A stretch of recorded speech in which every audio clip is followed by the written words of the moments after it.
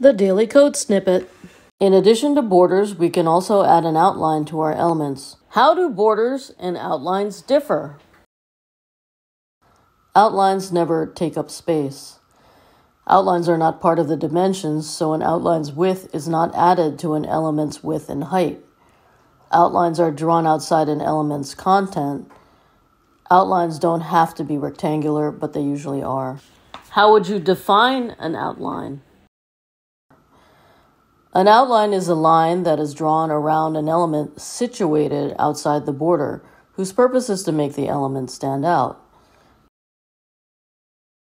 Just like the border property, the outline property has a shorthand. Outline, outline width, outline style, and outline color. Outline style is required. Outline, 2 pixels dotted red. This states that the outline should be 2 pixels dotted and red. If the outline color is not specified, what will be the color of the outline? Since outline color can be omitted, if not specified, the color will be the color of the text. Let's see this in action. We will demonstrate the outline on the navigation of our demo page. We will add an outline to one of our buttons to make it stand out more when you hover. Here is the HTML. Here is the CSS.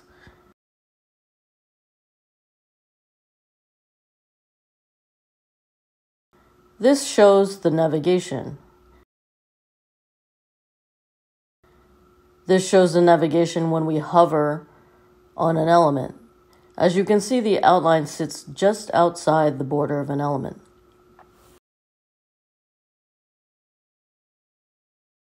Should you assign the value of 0 or none to an outline?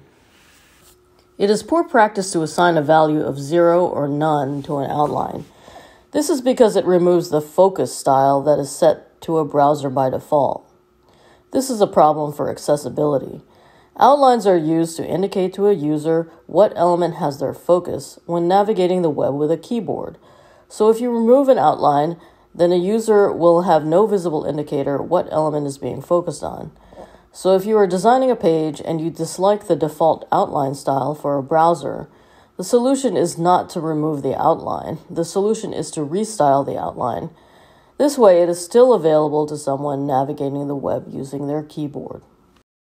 Presented by Designers Learn Code.